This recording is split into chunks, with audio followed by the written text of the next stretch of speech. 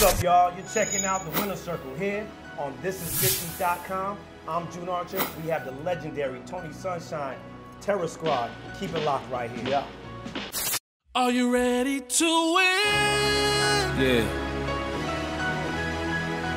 Come join the winning circle. Fuck with the winners, baby. Put up your hands for me, baby. Put them up.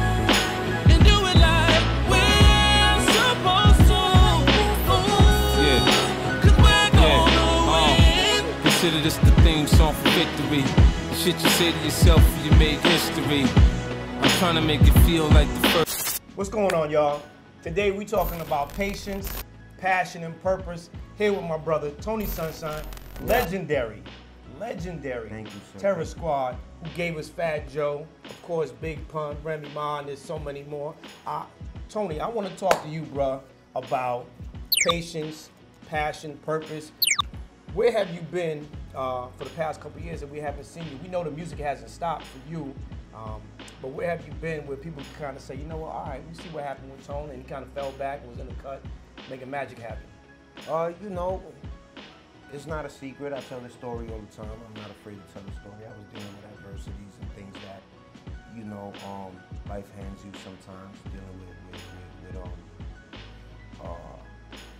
depression and anxiety, and this game is not built for everybody. You know what I mean? You have to be a warrior, and you got to be hands-on, and your work ethic has to be up to par. And sometimes people are not going to meet your expectations, you know, whether it's in the industry or whether it's in your personal life. And sometimes you mix a little of both together, and that causes disaster. You know what I mean? You try to bring some of your homies from the block, and you try to teach them the way, and you know, you don't meet their expectations and they don't meet yours, and then that's a recipe for disaster in itself. You've been on this journey for a very long time. Right. I've known you 20 plus years.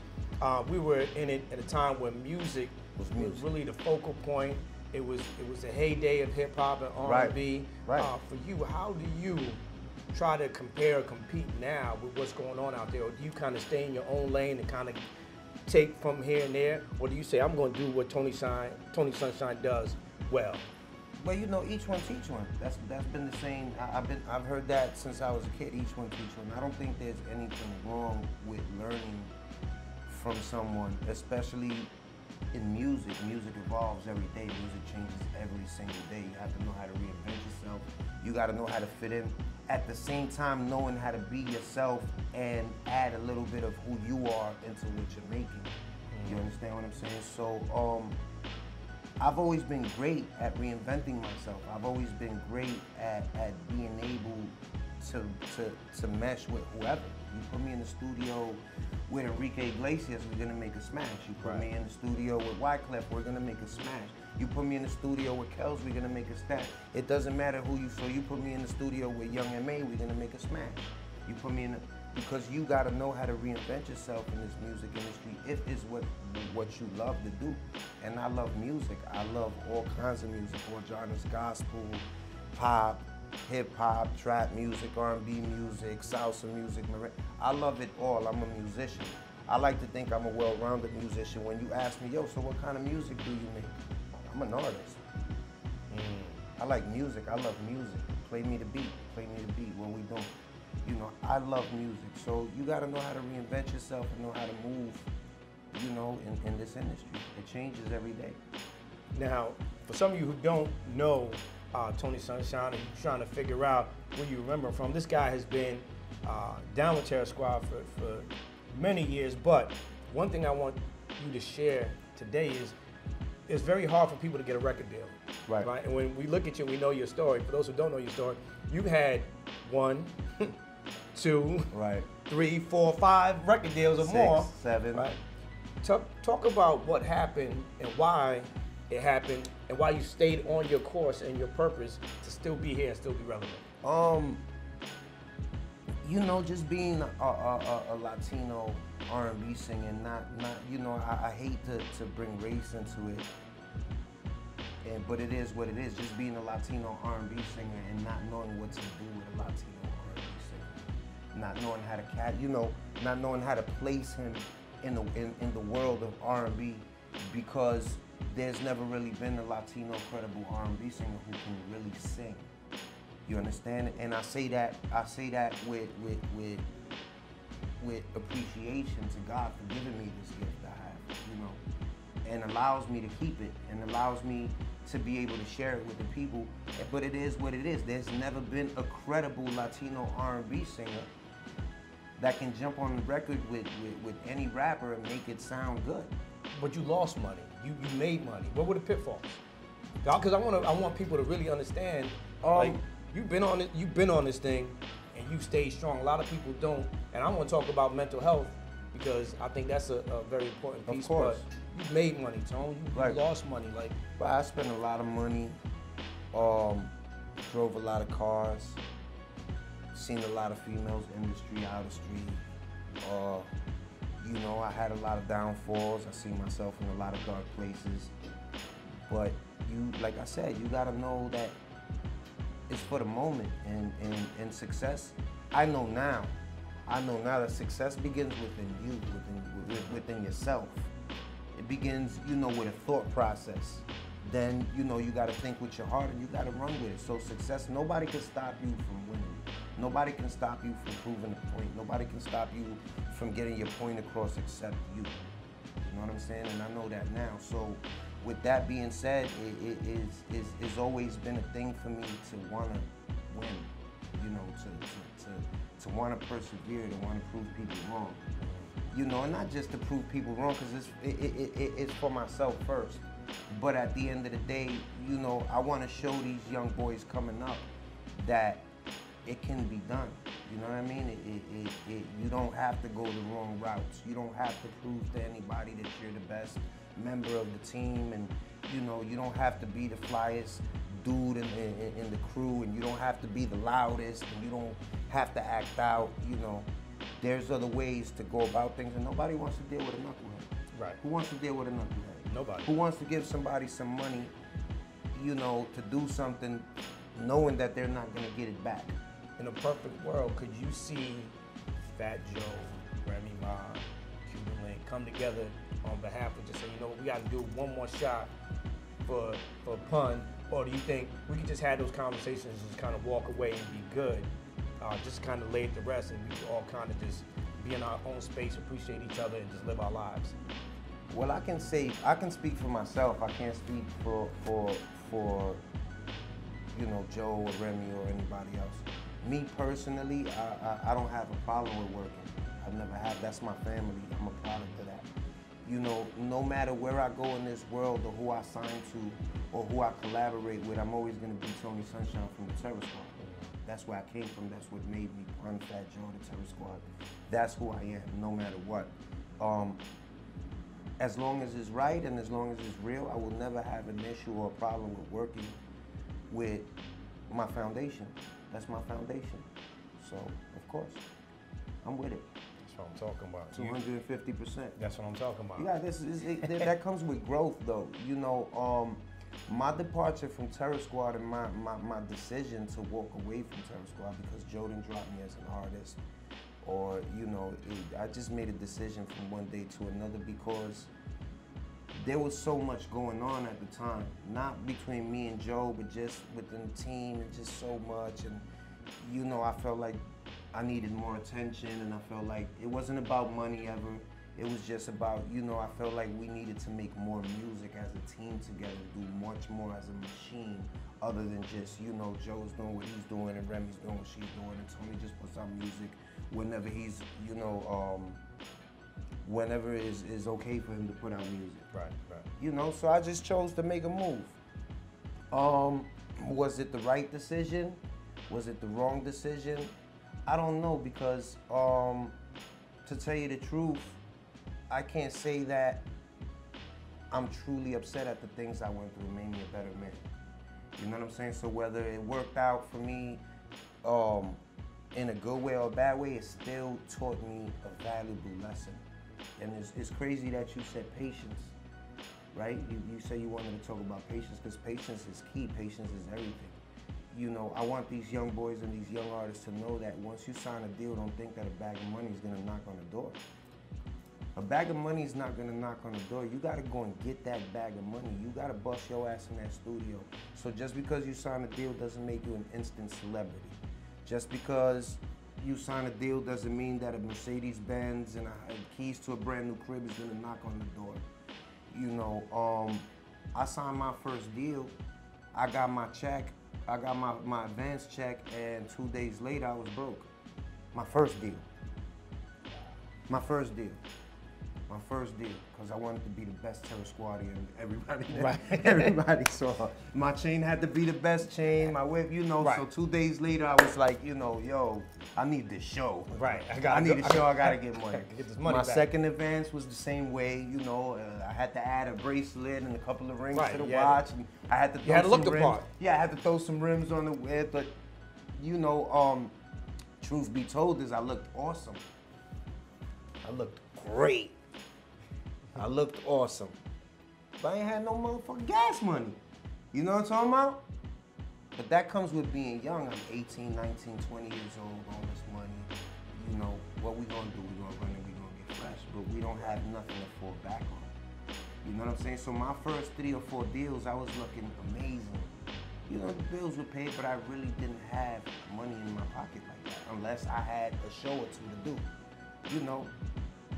So it's important to be mindful that you have to grind. This is an everyday grind, especially the way the game is now. It's not the same as before, where you went and signed a deal and they gave you a multi-million-dollar deal and a couple of $100,000 for your pocket, and you know but it's not like that no more. 360 deals, and the game is totally different. You got to bust your ass, you got to grind, you got to go out there and get it. It's not gonna knock on the door. Nobody's gonna have sympathy for you. You know, talent, and I learned this now because they used to tell me this when I was coming up in the game, and I'm still coming up in the game. They would tell me talent is just 20% of it. And I'd be like, what you mean? I got 100% talent. It's on sunshine, you know.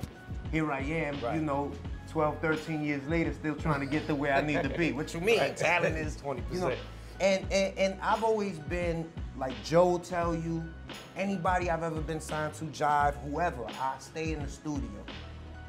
I deliver the album to every label I was signed to. You know, it wasn't about the work ethic.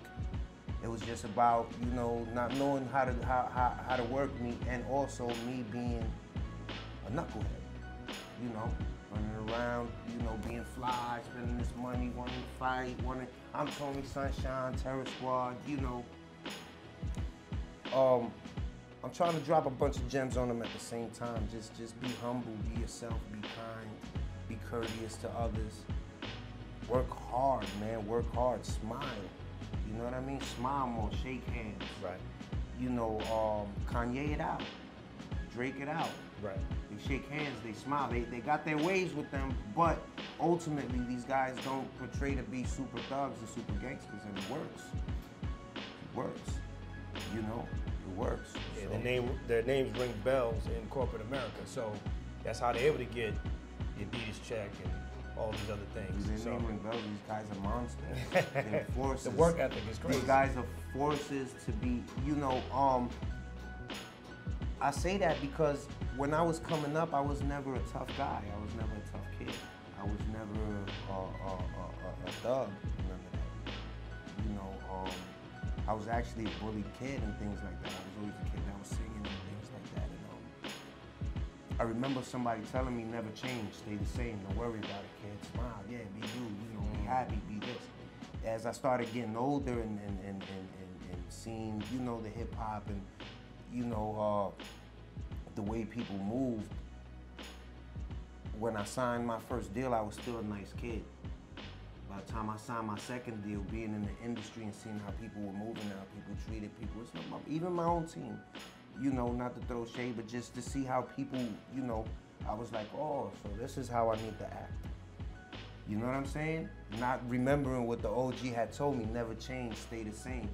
So all along, in my heart, I'm this nice guy, but outside, I'm like, I'm never gonna let nobody punk me because this is the way I gotta be to be in this industry. You know what I'm saying? Relationships with DJs wasn't the wave. You know, it was play my record house. you know, that was the frame of mind.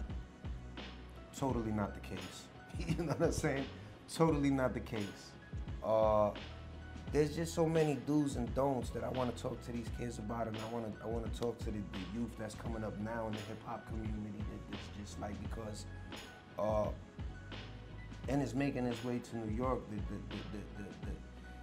The tragedies that are going on in Atlanta and Chirac, these young boys killing each other, and this drill music, this trap music. You know, New York City. These young boys are thinking that that's the wave to go. They're starting to make that music, and I'm afraid for my young son. My son's 14 years old. You know, he's still into his video games and his Yu-Gi-Oh cards and things like that. But you know, I remember being 13, 14 years old and playing my little Skelzies and games and not paying attention to what was going on. And here I am, you know, 18, 19 years old now in the game, making a transition. I turned into this tough guy. And that's not the wave. It's not the way to go, because I have the stigma with me now. Tony Sunshine has the stigma. Oh, you know, just speaking to Joe yesterday at his sneaker store, his new sneaker store in Manhattan, and we were reminiscing over a couple of things, and Joe says to me, yeah, you was like Saddam Hussein. You understand? I'm an R&B singer, for God's sake. I'm the youngest guy in the crew. I'm the youngest member of Terror Squad. For him to say that to me was an aha moment. You know, I went to the club the other day, to the strip joint the other day, and, you know, I won't mention their names. I've seen some guys, you know, in the game, and so now being a little older and wiser and going through the things I've been through and trying to make a transition to being a businessman and being taken serious as an artist, now just, instead of going to the club and acting up, I go there, sit down, you know, they bring whatever bottles, and I wait for my money to come, and I'm more observant now. Instead of just, So I see these guys, and these guys are much older than me, and they run around jumping on chairs and tables and acting crazy, and I'm sitting there like, wow, this was me, this is me. This is me, you know? And it's like, it's cool if that's what you want to do. But at the end of the day, I realized that I got a platform. I got people watching me. I'm a role model, you know, and that's not what my everyday life consists of. You understand what I'm saying? So it's important for me to let these kids know that that's cool. If that's what you want to do for the moment, you want to jump on chairs, you want to stand on the bar, you want to throw money, you want to throw bottles, that's cool. That's not going to last a long time. You understand what I'm saying? It's not going to last you a long time. And yeah, everyday life is not going to consist of that. So you got to learn how to survive in this industry and know how to be yourself and know how to shake hands and know how to smile, because when you walk into that office to talk to the man behind the desk to get that check in the corporate world, you're not going to stand on this chair and say, right. Yo, what's up? Yo, right. Where that check at? You know, and you never know who we going to see in them strip joints. You know what I'm saying? Or in them clubs. Like, I'm just such a different guy, man. Oh, that's dope. And I'm far from perfect. I got some bullshit with me, you know, as you can see. You know, I'm learning every day. I'm still a work in progress.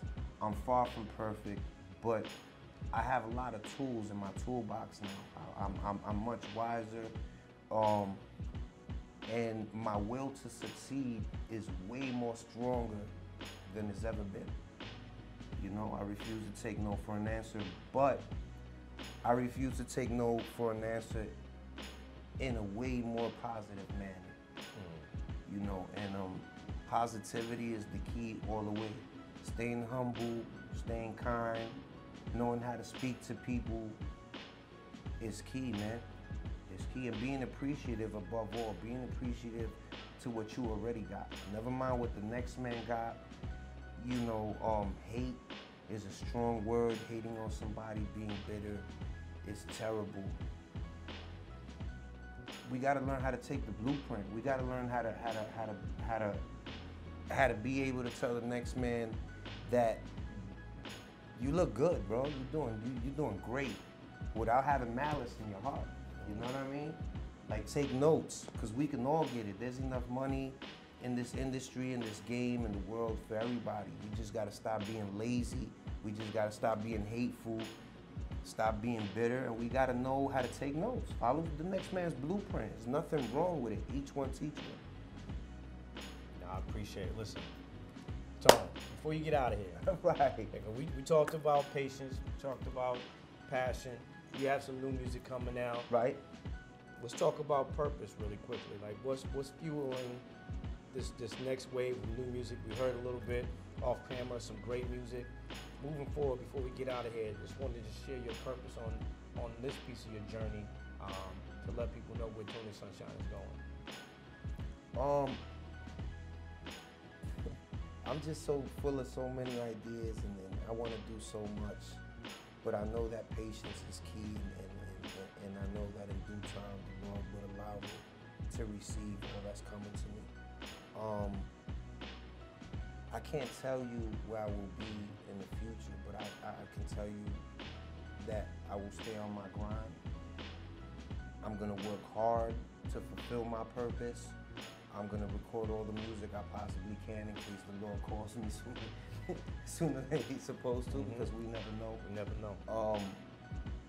But I'm definitely most definitely 150% gonna keep the faith and keep it pushing. And that's all I can do is have faith and know that I walk with God. Bottom line. Tone, I appreciate it, man. Listen, my man Tony Sunshine, the Winner Circle. We talked about patience, passion, and purpose. Make sure you walk in yours. Make sure that you understand that patience is a virtue. It is also necessary 100%. on your journey, because things are gonna come along around you. Like Tone just said, he just dropped a couple gems. Things are gonna come that they're gonna be obstacles. There's gonna be walls. People gonna put walls in front of you. People that you didn't even expect that will put it. Your family, your friends, your homeboys, your spouse. They're gonna put some obstacles in your way. You're gonna get frustrated. You're gonna do some things that are unlike your behavior. Like Tone said, man, be who you are. Smile. Walk out the door. Put your passion on your back and understand you do have a purpose, but be patient along this journey and you will be successful. Tony Sunshine, June Archer, the Winner June Circle. Archer, the God. We here. Yes.